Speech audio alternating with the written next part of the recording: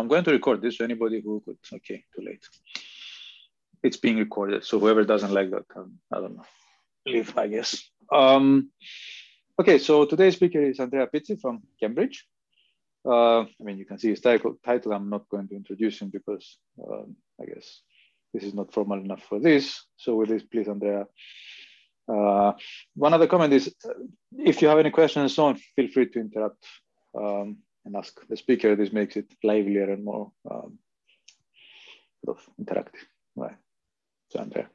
Perfect. Thank you very much, Achilles. Thank you very much for giving me the chance to talk today. Yes, as you said, indeed, please do interrupt me at any time for any comment or question.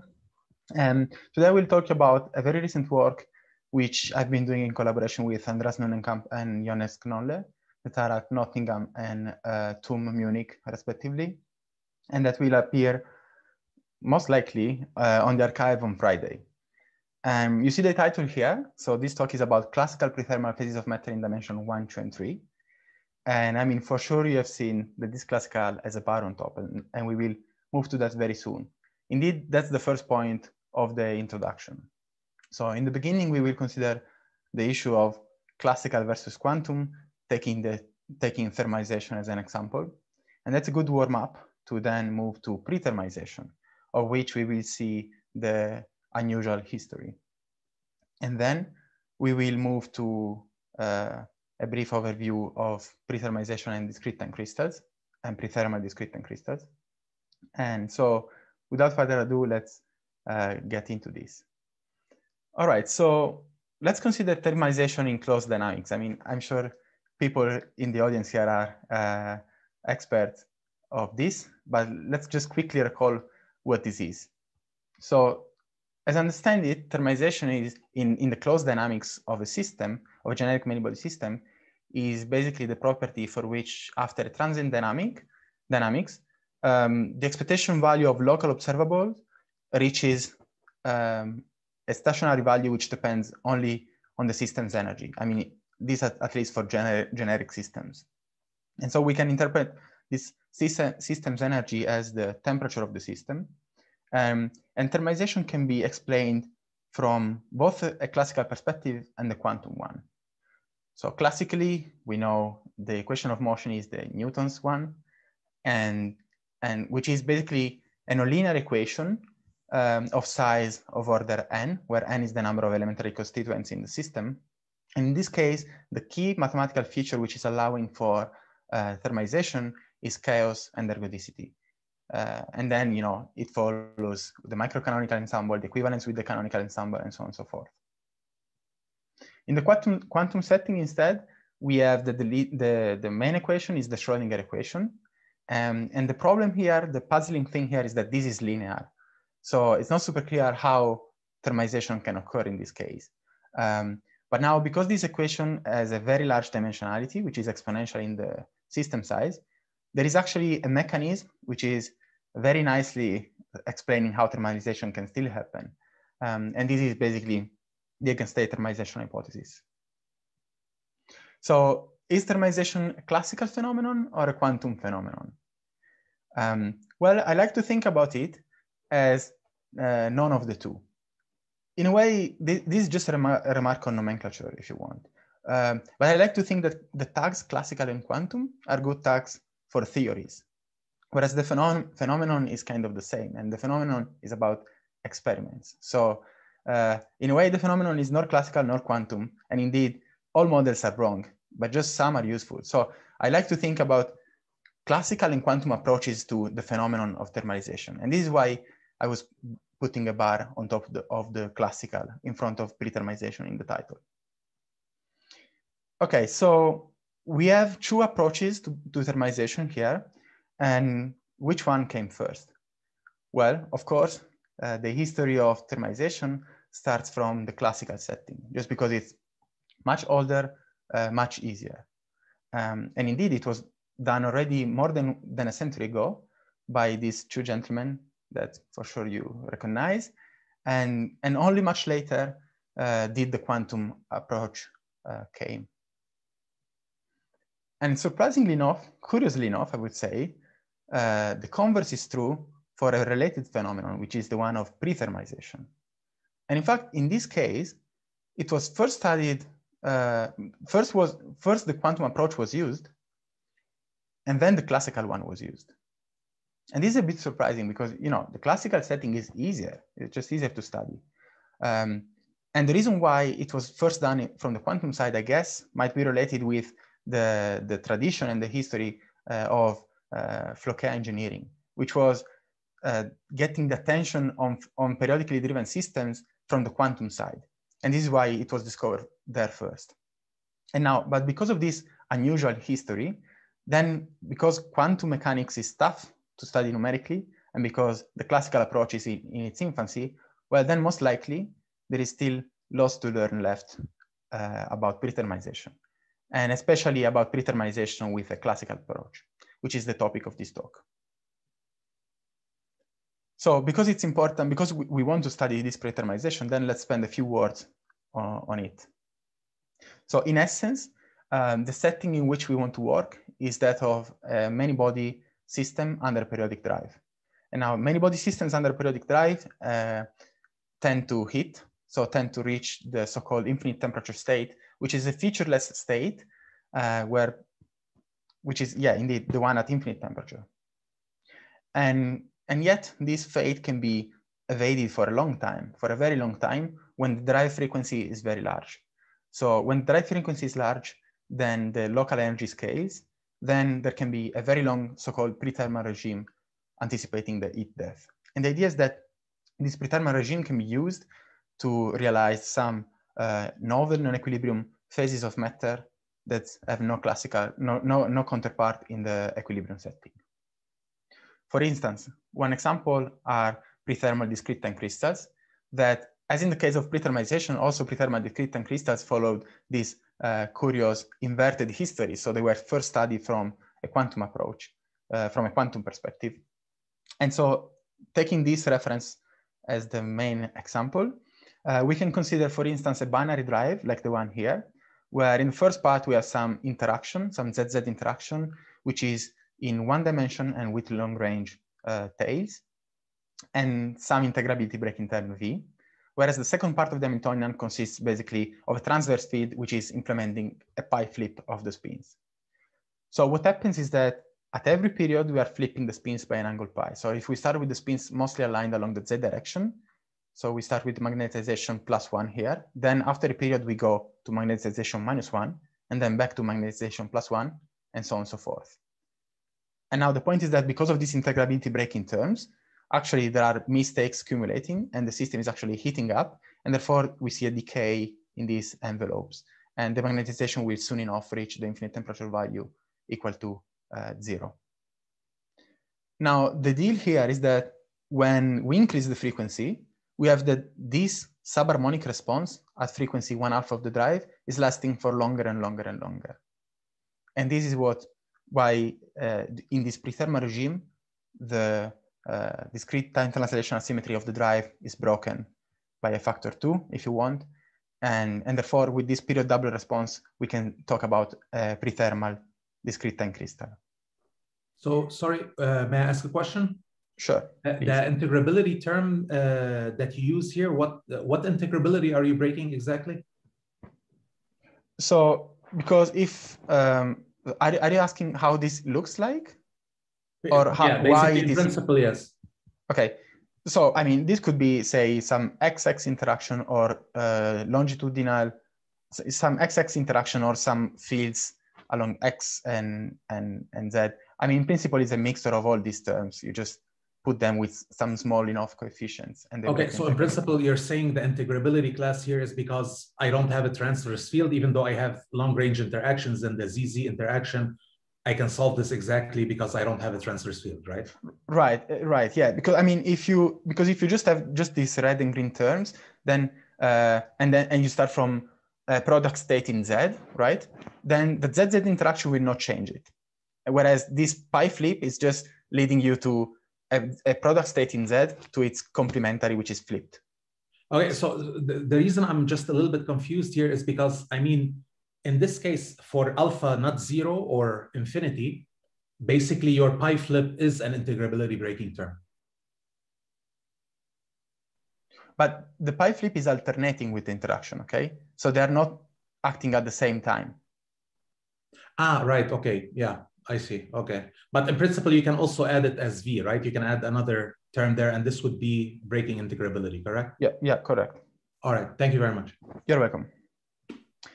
Okay, so this sorry, just to continue that question. Yeah, if omega is not exactly a pi flip, then you don't need V, right? And alpha is. Right, correct. So I mean, if omega is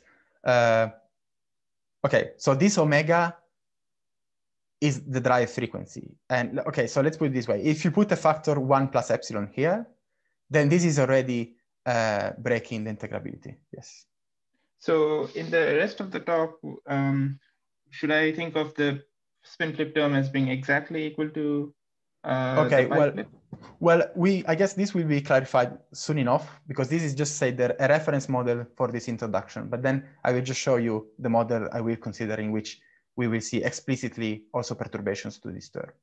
Okay, thank you. You're welcome. All right, so this concludes my introduction, and I just want to tell you to outline which are the 3 main take-home messages that I would like to convey in the remainder of the talk. The first one is that a classical theory is useful to describe preterminization and related phenomena. The second is that because the classical theory has much less severe finite size effects, then you can study many more spins than in a quantum case, and you can study any dimensionality basically, and therefore there are lots of very interesting phenomena that become accessible, that becomes, let's say, more easily accessible. And third is that, for instance, in this way, we can give the first numerical demonstration of a prethermal discrete time crystal with short range interaction, which requires dimensionality 2 and 3. Okay, so let's move to the results section, and let's get into the actual results. We will first see the model that we will consider. Then we will compare classical and quantum approaches by taking the one-dimensional case with long-range interactions. And then we will move to study higher-order discrete time crystals in short-range interacting systems in dimension 2 and 3. And finally, I will try to flex a bit by showcasing basically all the dimensionalities 1, 2, and 3 from short to long-range interactions, which is, I mean, it's possible just because the system is classical, so numerics is much easier. As for the model, we consider, we want to consider Hamiltonian dynamics, and therefore we start by writing the Hamiltonian. And here, I guess, I answered the last question. So we see again a binary drive, which is inspired by the model that I showed you before for the quantum model, for the quantum system. And here, basically, we have some ZZ interaction between spins with some, which is possibly long range, where Ij is the distance between the 2 sides and alpha is the power law exponent. But this can be a sum in any dimensionality, okay? So these indexes are running on hypercubes, say. And then there is also a longitudinal term here. And then we have the transverse field, which is flipping the spins in the second part of the drive. Okay, let's make clear a few terms in these sums. So first of all, we have this normalization calligraphic N alpha, which is written down here. This is some so-called CAC normalization, which is basically just making sure that this sum will take, the maximum value of this sum is 1. And I like to use this normalization because then whenever you change your power law exponent alpha or your dimensionality, no matter of the dimensionality or of alpha, you will always have that this sum will take at most value 1. So in a way, you always have the same strength, overall strength of the interaction. And then we see that here we have this, the transverse field is equal to 2 omega g. Okay, so before we only had omega, now we have 2 omega g. So the idea is that we want to parameterize it in this way, such that g basically indicates the rotation angle of the spins, and it's frequency independent. So if you can change the frequency, but the rotation that will be caused by this term will always be equal to 2 pi times g. So for g equal to 1/2, we get back to the previous case in which we have pi flips of the spins. And we can also make mistakes because we can take g equal to 0.49 and we will make a mistake as you asked earlier. Okay, here you can see just a pictorial schematic of the system in the case of 2 dimensions, whereas here you see the binary drive, just a schematic. As for the initial condition, we take one in which the spins are almost all aligned along Z, but then perturbed randomly. So what we do is basically we tip every spin by a polar angle theta, which is drawn randomly from a Gaussian distribution with standard deviation 2 pi times W, whereas the azimuthal angle phi is completely random. In a way, we can think to this W as a temperature. Indeed, if W is equal to 0, then all the spins will be exactly aligned along Z, and there will be no randomness at all, actually. And we can think to this as the 0 temperature state if you want. And now if we increase W, we put more and more energy into the system, and we disalign the spins and we scramble them. And just a final remark, these spins are have modulus 1, and the modulus is conserved. So they are just undergoing some sort of precession dynamics. But the modulus of each spin is equal to 1, so they live on a sphere. And now from the Hamiltonian, we can obtain the dynamics. And we do so by just taking some Hamilton equation, which makes use of Poisson brackets, and which gives us some ordinary differential equation, which is basically 3 n-dimensional, because we have 3 components for every classical spin. And this ODE is pretty simple. Basically, it consists of some precession dynamics. In the first part of the drive, we have precession around the z-axis. In the second part of the drive, we have precession around the x-axis. And the second part is pretty easy. Of course, you have precession around the x-axis because you have a field along x. But in the first part, this is where the coupling between the spins comes out. Indeed, this kappa I is an effective field, which is composed of the longitudinal field H plus a term which is coming from the interactions. And now, because during these dynamics, the Z component of the spins is conserved, then it's actually very simple to just integrate the dynamics on both the 2 halves of the drive. So we can just write that the spin at time nt plus capital T is equal to a rotation of say, a sequence of 2 rotations around the z-axis and x-axis of the spins at time nt. It's just that the coefficients of this rotation contain kappa I, where the coupling with the other spins comes into play. But now the thing is that in this way, the dynamics is actually very efficient. We don't have to integrate any ODE. We are just basically applying this nonlinear function iteratively. And every time we apply the nonlinear function on these 3n degrees of freedom, we get, we move forward in time by a time capital T. And now that we have these dynamics, we can wonder about computing some observables. In particular, very obvious observables we might want to look at. Yeah, please. So in between your first half of the period, you are assuming that the other spins don't really rotate because the effective field that you are using basically is taken from the beginning of the period. Right. So the reason why this is possible is that this dynamics is conserving the Z component of the fields. And therefore, even the effective field, which contains the coupling with the other spins, it's also constant.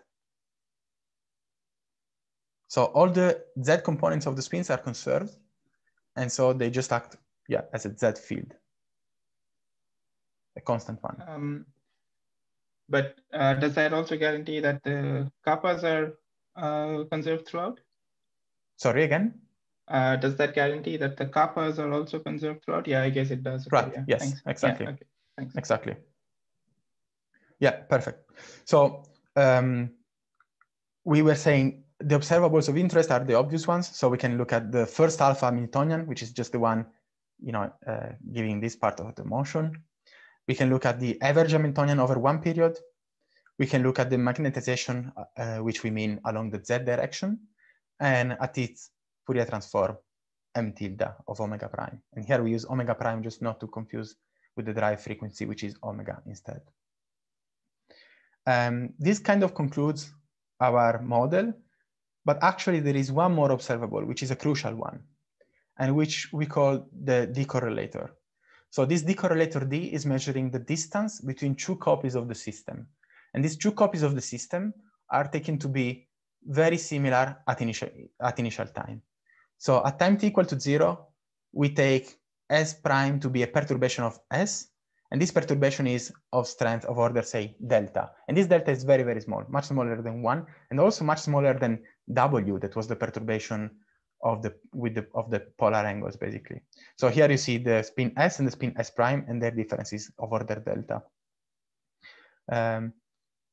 And now this decorrelator is useful in two ways.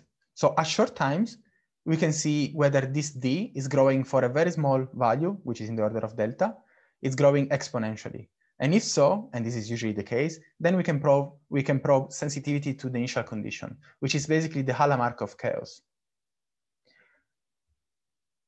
Whereas at long times, we can look whether this D reaches the infinite temperature value, the infinity. So this infinite temperature value is the one that you obtain when you compute this quantity by just putting completely random orientations for the spins Si and the spins Si prime. And if you do so, you realize that D infinity is equal to square root of 2. So whenever D reaches this value, square root of 2, then we know that we have reached the infinite temperature state. All right, so with this in mind, we can move to the actual data. And we will start, as promised, by a comparison between the classical approach and the quantum approach to prethermal discrete and crystals in one dimension. So we take D equal to 1. Now we take G, which is close to 1/2, so that the flips caused by the transverse field are pi flips, or almost pi flips. And so that we are looking to period doubling discrete and crystals. As a quantum model, we take basically this figure from this paper here, whereas for the classical case, we take our own results. We investigate 3 scenarios, which are the 3 columns in both cases. The first column, the first scenario, is the one of short-range interactions, so alpha equal to infinity, just contact interactions, well, nearest neighbor interactions. The second scenario is the one of long-range interactions, for instance, alpha equal to 1.5, this is what we consider here in our case, and a cold initial condition, where with cold we mean that the energy of the initial condition is low, is far from the infinite temperature one. The first scenario is the one of long-range interactions, but with a hot initial condition. In the case of in the classical case, the cold and hot are encoded into this parameter W, which was, as we said, the strength of the perturbation of the tipping, say, of the spins at initial time. So for W equal to 0.1, we can consider the system to be cold, whereas for a stronger perturbation, 0.2, we say the system to be hot. The models considered in these 2 cases are actually different, but just slightly different. And the physics, what I want to show here is that the physics is very similar. So first of all, we can look at the energy, which is the first row. And we see that no matter of the scenario, and no matter of whether it's quantum or classical, we always see prethermalization, meaning that the energy takes an exponentially long in frequency time to decay to its infinite temperature value 0. Here you see the scaling with the frequency. But now, one thing is prethermalization, which always occurs. And one thing is having a non-trivial prethermal phase of matter, like a discrete time crystal. And this is less obvious. And indeed, if you have a short-range interacting model in one dimension, you see that nothing really happens here, because at first you do have this going from magnetization equal to +1 to -1 at every period and back. So you do have this subharmonic response, but this is lasting for a very short time. And soon enough, this magnetization goes to the infinite temperature value, even if the state of the system is actually not yet at the infinite temperature state. So no subharmonic response is possible. And this is different from the long-range case instead, because here you see that you do have the subharmonic response, and then now the duration of this subharmonic response is increasing with the frequency of the drive. So in this case, prethermalization does correspond to a non-trivial prethermal phase of matter, that is a period doubled time crystal. And now if we are in long range, but for hot initial condition, we see that basically it's kind of equivalent to being in the short range case. So again, no scaling of the subharmonic response is possible. And therefore this is kind of a trivial prethermalization. So this was the quantum case. And now you see that in the classical case, you get really essentially the same. So you get no scaling of the magnetization in the short range case, scaling in the long range with cold initial condition, and no scaling in the long range with hot initial condition. One extra observable here in the quantum case is the bipartite entanglement entropy, which is showing some pre-thermal finite temperature plateau before heading to the infinite temperature value. Of course, bipartite entanglement entropy is a very quantum quantity. And so we cannot check this in our classical model, but we like to think about the decorrelator in analogy to the entanglement entropy. So this distance between two initially very close copies of the system. And we see that this is intriguingly similar because again, we see some finite temperature plateau before the ultimate heating to the infinite temperature value. Question. Now, yes, please. Sorry, I missed it and I cannot really read the labels. What is controlling the time scale in your pictures? The time scale is getting longer from, I don't know, like purple to green. Right. So this is omega here. Ah, this is the drive frequency. Okay, thanks. Yeah, you're welcome. Yeah, that's definitely a good question because this is important. So here, the key thing is the scaling with frequency, really. If you increase the frequency, you have a longer pre-thermalization time, and also in this case, a longer pre-thermal subharmonic response. Now, the take-home message of this slide is one, and I hope I managed to deliver the first take-home message. That is, a classical theory is useful to describe pre-thermalization and related phenomena, where related phenomena here are basically pre-thermal discrete time crystals. Just by this comparison, I hope to have delivered this message. So it seems me that these phenomena here, these pre-thermal discrete time crystals, which are in the absence of disorder. So this is very different from many body localized discrete time crystals, which are relying on disorder and persisting up to infinite time. So it seems that the physics here instead is robust to quantum fluctuations rather than due to quantum fluctuations. And if this is the case, then a classical theory is very informative about the physics that is going on. And therefore, the idea is obvious. Then let's use a classical theory like the one that we have to study the phenomena that are the most hardly accessible in a quantum theory. And in particular, I have in mind higher order discrete time crystals in higher dimension. Question. Question. Yes, okay, yeah, please. sorry. Go ahead. No, sorry, go ahead, Juan. No, just super simple. How big are these systems and what happens with size? I know that they are long ranged, but still. Right. So in this case, in the quantum case, I guess, okay, one should check there, but I guess it's 28 sites. In the classical one, I don't remember what I used here, but it's in the hundred of thousands, and I will give you some numbers later. It's even larger. Okay, thanks. And we do also have some scaling with system size that checks basically whether everything is consistent. So there was another question. Yeah. Okay. So I just want to understand this your take-home message slightly better. So these classical equations of motion that you have been using for the spins, I mean, there was a paper, or there were few papers in the last 2 or 3 years, which basically did the same thing, but for a Heisenberg model with sort of XXZ type interaction, but classically, which showed that a very similar decorrelator actually shows the same light cone scaling and so on as the quantum OTOC shows, right? Mm-hmm. So, but, and it's sort of understood that why the OTOC does what it does in the quantum case, and it sort of is understood why the classical decorrelator does what it does in the classical case.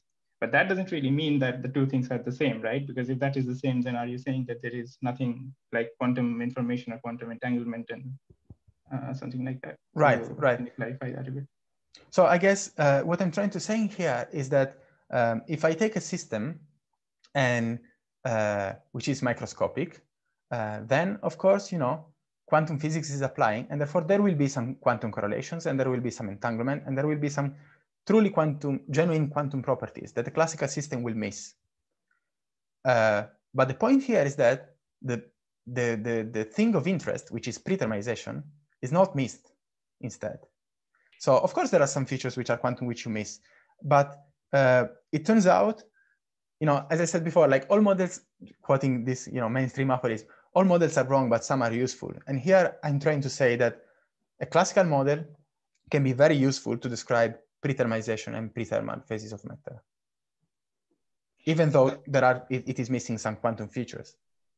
Do you think this is, sorry to jump in, but do you think this is general? I mean, because here I can easily believe that what you say is true because you're dealing with long range models. So it's not surprising that you can have sort of effectively, mean field / classical / whatever you want to call them descriptions. But are you saying that you believe this to be generally true for pre-thermal phases? I mean, it might be true. I just never thought about it. But are you saying this?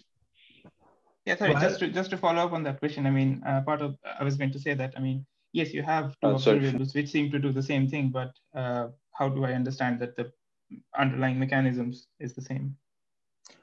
I mean, it's like the opening example of thermalization, right? So the underlying mechanism must be different because the math is different. But then, if you come up with a new theory, which is not classical nor quantum, is another theory, is the super quantum theory, then there will be a new mechanism. So, but the mechanism is depending on the theory, whereas the phenomenon is kind of fixed. And now the question is whether your model can give you some information on the phenomenon. And the origin of these two explanations is different, but then it turns out both can give you some information on it. I mean, just to sort of, because I think I understand what I was asking. I mean, of course, you're right, at some level, descriptions at different levels have to sort of be essentially independent of the level underneath. But I mean, just like if you see something oscillating in time that doesn't, I'm not saying this applies to this, but if you see something oscillating in time, that doesn't mean it's a time crystal because there's other things that you would need to look at to check if it's a time crystal. So, a pendulum and what you're showing is not the same thing, right? Because what you're showing has other problems. So it's not, I mean, I guess it's unclear to me also, as it apparently is to Study who just asked the question. Okay, yes, the plots you're showing are the same, but why do you think these two phenomena are actually the same apart from that? That's, I guess, I think I'm just repeating his question. And then the other question I ask is actually dependent. I mean, do you actually think that pre-thermalization, not in long-range systems, can actually be understood in classical terms? I think that these are orthogonal questions, right?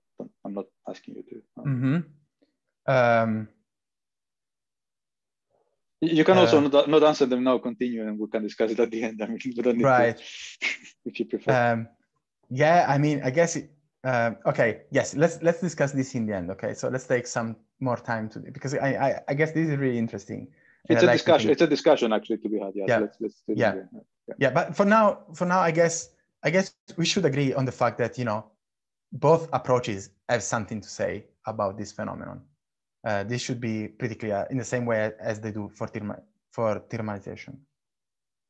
Okay, so indeed, we want to use it for studying this less accessible phenomena. So in particular, let's start with higher order discrete time crystals.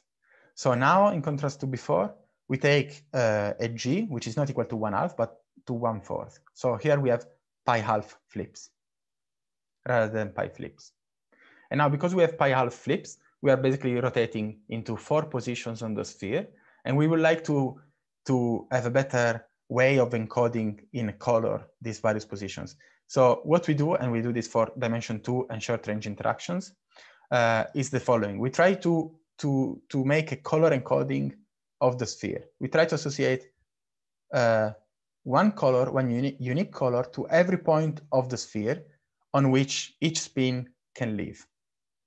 So if the spin has orientation plus y, then we are here, and we will have a color blue. Plus z, we will have a color red. Minus y, yellow. Minus z, green.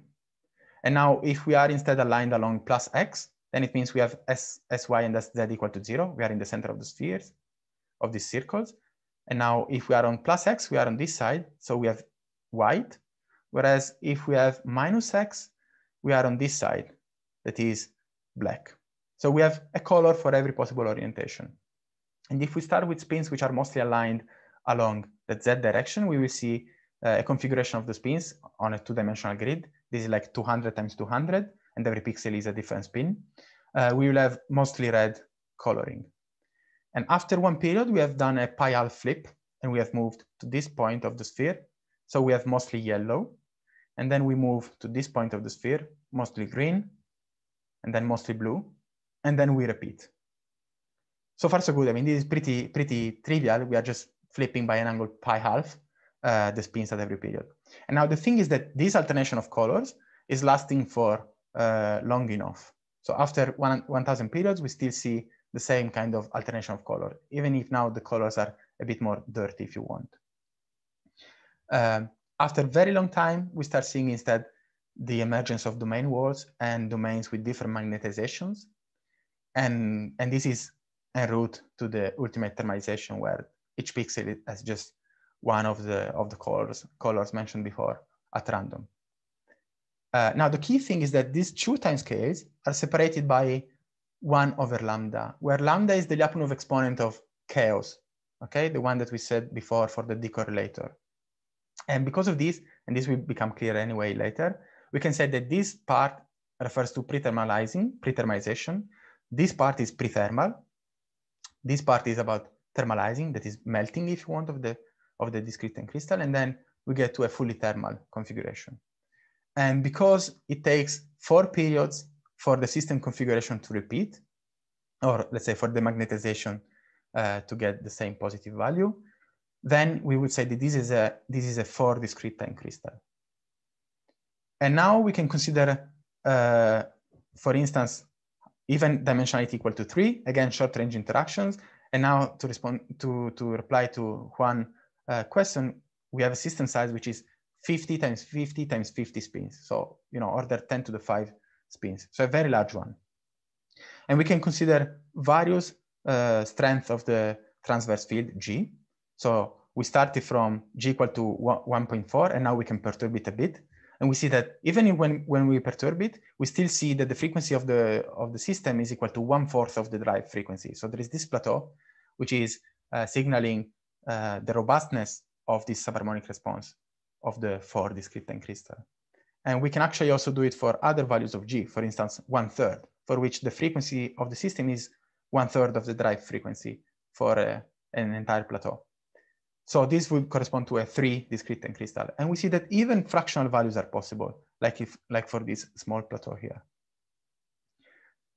And then we also have the 2 DTC, which is a bit more common, in which you have period doubling. So we see that basically when G, the strength of the transverse field, is close to 1/n, you can get n discrete time crystals where the period is n-tupled as compared to the one of the drive. And therefore, a zoo of clean prethermal discrete time crystals is possible now, which is in contrast to MBR discrete time crystals, which are completely different, but in which only period doubling is possible. And I hope that this slide has delivered the second take-home message. That is that now many spins are possible in any dimensionality, and phenomena and lots of phenomena become accessible. For instance, these higher order discrete time crystals that in the quantum case are very hard to study, because as we have showed here, they can only appear for system sizes which are way beyond those in the reach of exact diagonalization. So you can ask again something. Sure. So why do you say that only in MBL only 2 DTCs are possible? Because you think your spins 1/2. Correct. Right? So, but I mean, I can take parafermionic models. So fair. And yeah. people have well, because I mean, at the end of the day, here the reason you can have this partly is because you're not restricted to spin 1/2. Mm-hmm. This is correct. So that's a feature. Let's say that's a feature that allows you to have NTTCs rather than the mechanism by which you stabilize the entire thing, right? I agree. So I agree, and indeed, like what we did here was we defined these higher order discrete time crystals as basically time crystals where the periodicity is larger than the size of the local Hilbert space. So if you have spin 1/2, you are limited to n equal to 2, but now the higher order are going beyond this.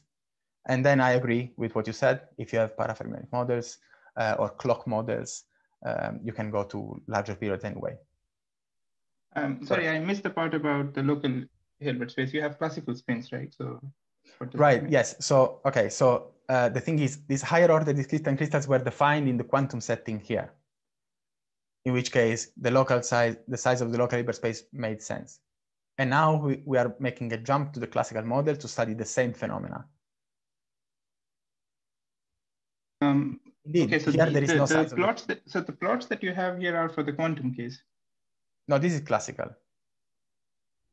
I see. Okay. Okay, so all right. So now, this being said, I mean, so far I've shown this subharmonic response, but it's not super clear why we should think about this as a pre-thermal for DTC. And so let's just have a closer look to the case of period for toppling here. And we do it for the three-dimensional case with short-range interactions. And we look at various observables that we introduced before. So the first one is energy. And we just see that energy is kind of almost conserved for a very long time before going down and dropping to the infinite temperature value, which is 0. I mean, not surprising. Now, the magnetization is what is showing really the subharmonic response, and therefore the time crystalline nature, if you want, of this phenomenon. And you see here, we are using a linear scale for this first part of the axis and the logarithmic scale for this second part of the axis. So here you see the period for toppling. It takes 4 periods for the magnetization to go from almost 1 to almost 1 again. And this subharmonic response lasts for the whole pre-thermal regime. But perhaps even more strikingly, we can understand what's going on with the decorrelator, which is measuring the distance between the two initially closed copies of the system. And so here what we see is that this distance is increasing exponentially quickly at short times with a power law exponent lambda, which is basically the Lyapunov exponent. But then rather than heading to the infinite temperature value straight away, it is plateauing to a finite value, which is, say, 60% of the infinite temperature 1. And then only much later, it's going to the infinite temperature value. And this separation of time scales is the key. So you see that the thermalization time is much longer than the pre-thermalization time, which is instead associated with the lambda, the Lyapunov exponent lambda of chaos. And so it's crucial to understand how these two time scales change with frequency now. And we just do it. We just plot the decorrelator for various frequencies. And here, again, we have the axes are broken again into linear parts and logarithmic parts. So let's start from this shaded area here. This is basically a semi-log Y plot. So only the vertical direction is in logarithmic scale. And so we see these straight lines indicating the exponential growth of the decorrelator. This is nothing but chaos. And now the slope of these lines does depend a bit on frequency in the beginning, but when the frequency is large enough, you see that all these lines are collapsing onto the same one, which is, say, the infinite frequency line. Because when frequency is large, the dynamics here is ruled by an effective Hamiltonian, which is, say, the lowest order one from the Magnus expansion. And this Hamiltonian then becomes time independent. It's just an effective time independent Hamiltonian, to which you can associate a Lyapunov exponent, lambda, which is the one for chaos, okay? For a quench with this effective Hamiltonian. And so this lambda is setting the slope of these lines for high frequency. But very different is what's happening afterwards. And so we go to this part of the plot, which is instead in semi-log x axis, where the time axis is logarithmic, whereas the correlator axis is linear. And here you see that for increasing frequency, the thermalization time is taking is larger and larger, basically exponentially frequency, it looks like. And so this mismatch in scaling is the key part. And then we can also plot possibly the other observables like magnetization and energy, and we do so only at stroboscopic times, which are multiples of 4t, because we're looking at the 4 discrete time crystal, and we see again the scaling. But I guess the decorrelator is the one that really is giving you the strongest insight into this. And now we can be a bit more quantitative and define the pre-thermalization timescale and the thermalization timescale as the times at which the decorrelator is crossing the 10% of its value of its infinite temperature value and the 90% of its infinite temperature value. We can do this. We can plot the two timescales versus frequency, and we see what we said. So the pre-thermalization timescale is not scaling with omega, whereas the thermalization timescale is. And in this space in between, you have this subharmonic response. And because of this clear separation of timescales, I guess this is giving you the evidence for the third take-home message. That is that here now we can finally have a numerical demonstration of short-range prethermal discrete time crystals, which require dimensionality 2 or 3. And finally, we can move to flexing a bit, as I promised. That just means basically, because it's classical and we have very little constraints on system size and dimensionality, we can basically just look at very many parameters and draw some phase diagrams. For instance, we can take as an order parameter for the phase diagram the component of the Fourier transform of the magnetization at frequency omega over 4, so the subharmonic one. And in this way, we can probe the 4 DTC. And we can, for instance, look at phase diagrams in the plane of the magnetic field strength G, which is the strength of the transverse field, and the power law exponent alpha in the 3 dimensionalities. For instance, in dimensionality d equal to 1, we see that we need alpha smaller than 2 to have a 4 DTC. And this is actually not by chance. This is linked to a correspondence that there is between prethermal DTCs and equilibrium phase transitions. And then we have to be at G around 0.25 to have the 4 DTC. Instead, for d equal to 2 and d equal to 3, we see that the 4 DTC is extending all the way to alpha equal to infinity. And I mean, actually, yeah, this is not really happening here. It's not super clear, but the reason why this is not visible here is just that we consider a frequency which is not large enough. If you just increase a bit the frequency, then you will see that this is expanding up to here. And this is actually highlighting a warning here. That is, these phase diagrams are actually slightly ill-defined, because to define a prethermal phase of matter, I guess you should really check how things scale with omega, which we did in the previous slide, but not here. So here we are just considering a single omega. And fair enough, but I guess this can still be informative. And here instead we consider, again, G on the x-axis and the period T on the y-axis. And we see that when the period is too large, that is the frequency is too small, then there is no subharmonic response. And then only after a certain frequency, you start seeing the 4 DTC. Okay, with this, I come to the summary and conclusion. So I showed you a model for efficient classical Hamiltonian dynamics, where you just have Hamilton equations that then you can integrate over one period, so that you just have to apply a nonlinear mapping to evolve the system by a period of the drive.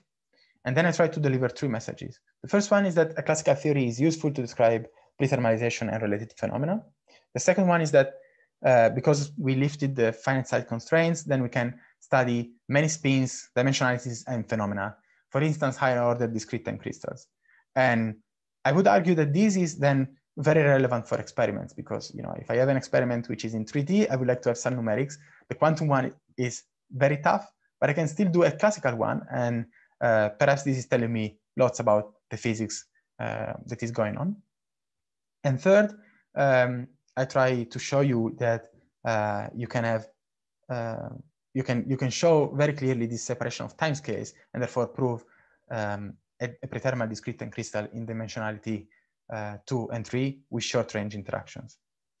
And as an outlook for future research, I would just say, well, it would be interesting to see whether there are other kind of prethermal phenomena and prethermal phases of matter beyond discrete time crystals that can be captured by a classical model. For instance, I would say in dimensionality 2 and 3 in particular, that's where it would be the most interesting to look at. And with this, I conclude. Thank you for your attention, and I'm looking forward to your questions. All right, thank you. Yeah, so does anybody have any other questions? Yeah. Go ahead, one.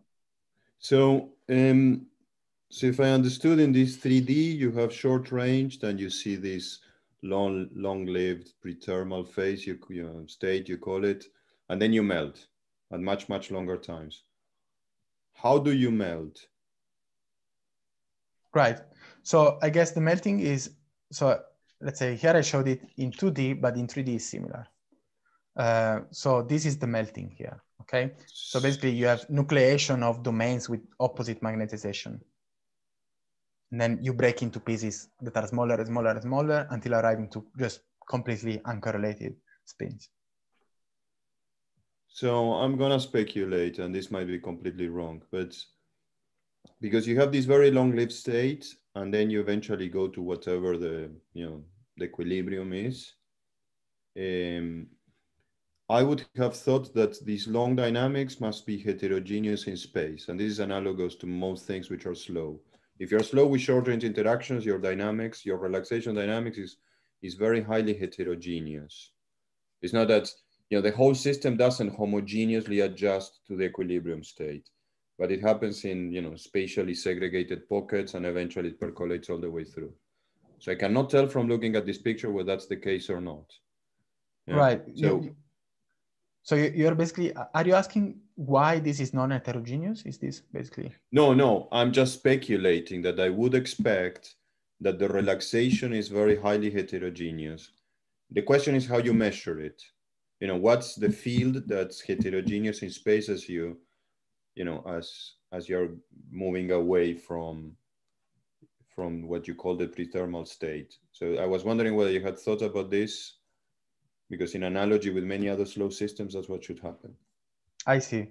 Okay, well, so first of all, I guess the reason why I don't see it being heterogeneous in space here is that it's basically coming from the fact that we consider initial condition with randomized spins, okay? And depending on the specific realization of the randomized spins, then you will end up with a red pocket here, or a yellow one, or a green one, depending on the initial condition. So if you run this multiple times, you get different configurations here. So for one could do an average over an ensemble of initial conditions, and it would make it more homogeneous. And you would just see, and then you would just basically get magnetization, which is decaying to zero rather than fluctuating. And for two, the second thing that one can do is, if you take the system size, which is really going to infinity, and then you average over space, you make a moving average over space, then this will smoothen things, even though, yeah, I guess this would be the case. I'm not sure if this answers your question though. I mean, usually what you have to measure is something that has many, it's a multi-point correlation function, like 2 points in space and 2 points in time. Because what you're trying to probe is that there is some time correlation between things with whose order you don't really know. So you took a space correlator, the 2 points in space correlated to 2 points at another point in time. So, okay, I need to think a little bit, but I think that this is kind of, I would expect that dynamics to be there in some form. Okay. Okay. I will also think more about this. Thanks. Juan, sorry, just to follow up on that. If you measure something like an intersample versus intrasample as a function of time, do you expect to see peaks? So, sorry, some a growth what? in time? A what? An intrasample? Something like an intersample fluctuation versus, I don't know which one is the right one here, but one that measures the fluctuations for a given initial condition within the system. So, practically speaking, you just measure what is the variance of your order parameter across the sample for a given initial condition. And then you average that variance over several initial conditions and see if that grows at some time t. That would suggest that the system is becoming heterogeneous, as one was pointing out. Okay. I don't know if you have measured something like that or not. We didn't, but I mean, we didn't, but I see your point. I will think more about this. But yeah, we didn't.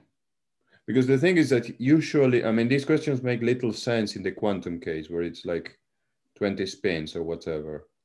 But you have very large systems, and then you seem to be able to do statistics as well. So that's why these spatial aspects of the dynamics become, become accessible. Right. Yeah. One can definitely look for, let's say, for some correlation length versus time. I guess definitely there is a way to look at this. And you're right. Now you have large system sizes, so it makes sense to look at longer and longer distances.